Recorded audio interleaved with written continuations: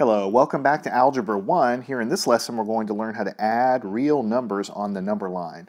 So we're starting to learn how to add these things called real numbers. And we're going to use a number line here in the beginning to help you get the idea of it, and then after a while we'll drop the number line and you'll just kind of use the skills from there on out.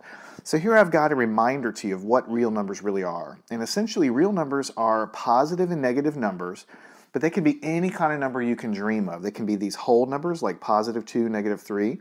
They can be decimals like these. They can be infinite repeating or non-repeating decimals like pi and negative pi.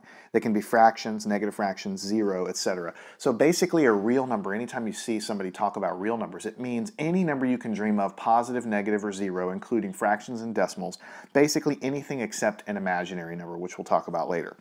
Now also in your study you'll see this term called integer.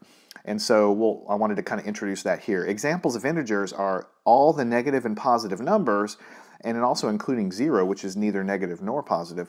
But these are only the whole numbers, the negative or positive whole numbers essentially. So -4, -3, -2, -1, 0, 1, 2, 3, 4. It goes on to infinity in the positive direction and negative infinity in this direction, but basically no decimals, no fractions, nothing like pi or anything like that. Basically these nice whole numbers but negative or positive. These are called integers. So we'll kind of start out by adding in these, and we'll learn how to subtract them and so on. But these rules apply to any real numbers, any negative or positive decimals or fractions that you would have.